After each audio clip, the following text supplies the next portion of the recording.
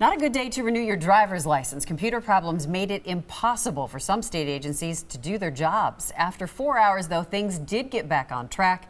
Here's Brandon Brooke. Courtney, everything is operational and back to normal, but it did affect a lot of people for quite some time. 30 minutes to an hour.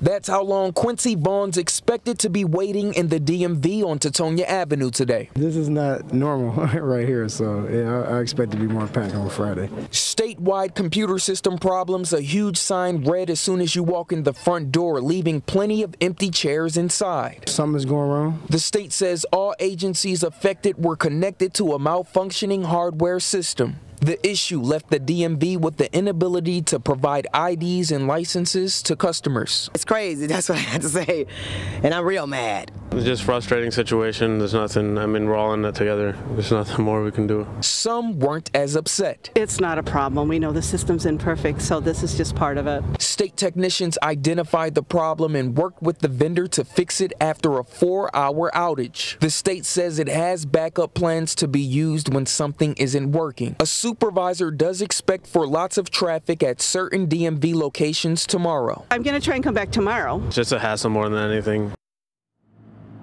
Not everything was shut down. Customers were able to renew their tags and get their titles. From the DMV, Brandon Brooke, today's TMJ4. Yeah, a lot of people are going to come back tomorrow. All right, Brandon, thank you.